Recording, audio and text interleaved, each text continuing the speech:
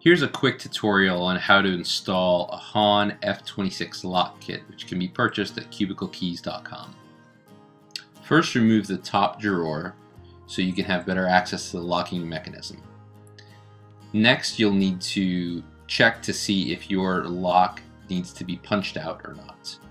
In this cabinet, the lock face has not been punched out, so following the pre-stamped factory markings, you can take a hammer and screwdriver to apply pressure and knock it out, then bend back and forth until the piece falls off.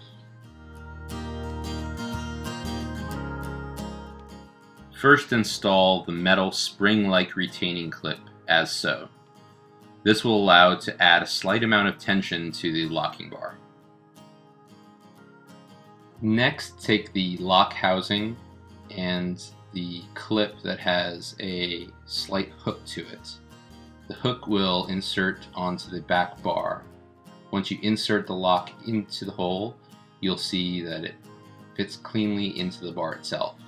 Next, you want to thread the locking bar up and over to where it clips onto the hook. Now you can take the metal retaining clip and clip it through the bracket onto the filing cabinet itself, which will hold the bracket in place. Next, you can take the horseshoe-shaped retaining clip.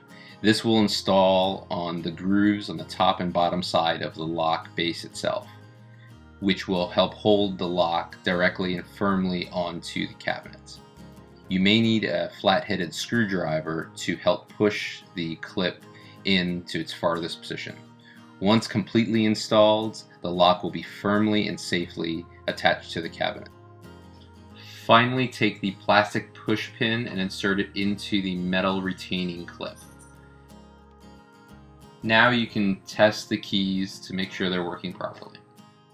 To purchase any office replacement keys or locks, or for any questions, visit cubiclekeys.com for all of your office lock and key needs.